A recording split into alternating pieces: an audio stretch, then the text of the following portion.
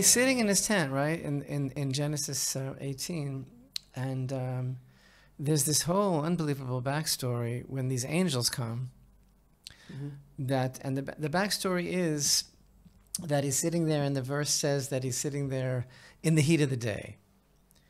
But the truth is that that's the way it's translated, because translations sometimes have to make something readable. But in Hebrew, it actually uses this letter kaf, ki chom hayom, that it was like the heat of the day. And so the sages have a whole idea that the heat on that day was so intense, it was like manufactured. It was artificial, because God was so concerned that Abraham should not have to be bothered with wayfarers, that he made it exceptionally hot that day, because he was suffering. He was in a lot of pain. It was the old man, the third day after his circumcision, and God knew that if there would be people outside, that Abraham would run after them to make a meal for them. So the expression that Rashi uses is that he took the sun out of its sheath, and he made it like super hot, so Abraham would not be bothered.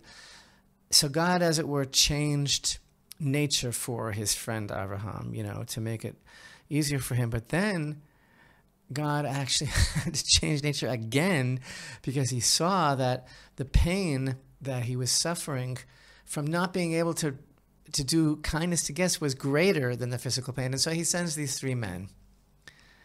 And so Abraham looks up and he sees them, and he thinks that they're wayfarers, and so he runs to make them a meal. And of course they had their missions. Each one had their own mission as far as the continuation of the parsha. But the idea is that, the first words of the parsha are that Hashem appeared to him, and then all of a sudden, in the next verse, he lifts up his eyes and he sees these men, and he goes running after them, and we never hear another word about the fact that Hashem appeared to him. Meaning there's something very powerful going on here, that God visited Abraham and they were talking, and then Abraham leaves him. He drops him, he leaves the phone dangling, the cord, for those of us who remember. Just hold a minute, Hashem. I've got something I've got to do. I've got to help some people. Right. And then he doesn't go back to that conversation, whatever it was. And on the basis of this incredible idea, the sages say that hospitality to guests is greater than receiving the Shekhinah, because that's exactly what happened here. He left the Shekhinah, as it were. He left the divine presence to go and attend to these people. I like to put it in a way that I think is very expressive. It's like he was saying to Hashem, I don't have time to talk to you. I have to be like you. I don't have time to be with you. I have to be like you, which is the true definition in a Torah mindset of a religious experience. The other thing is that, as you know, he goes and he runs after these cattle, right?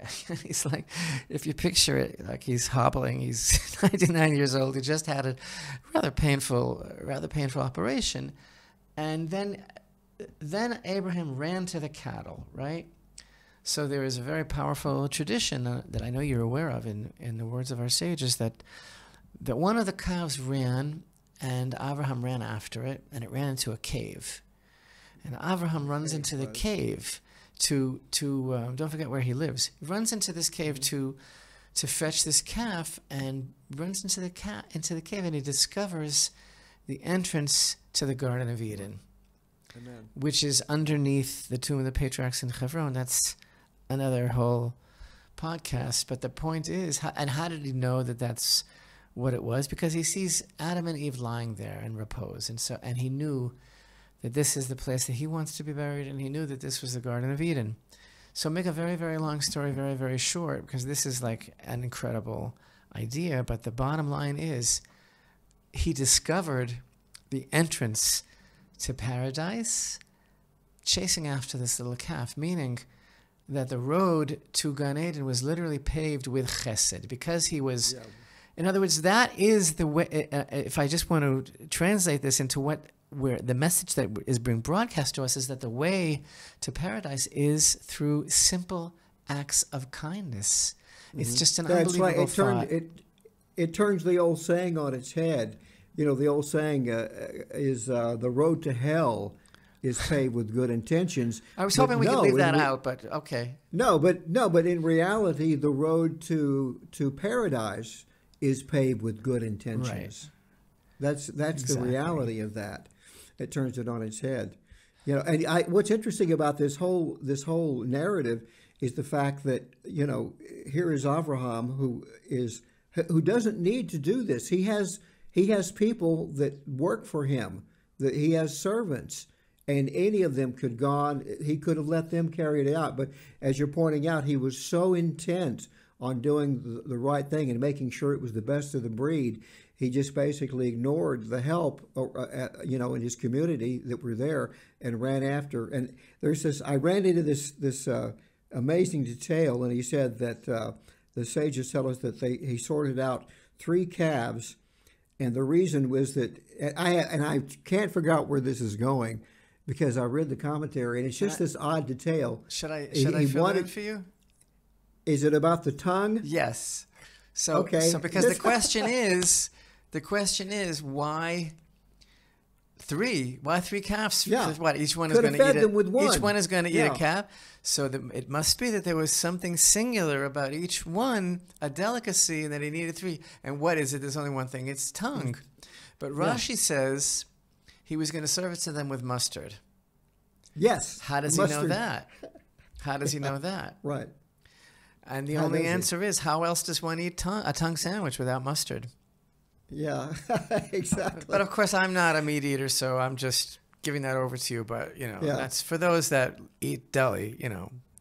I just thought that was a very interesting detail to bring out in the story, and I could not fathom why.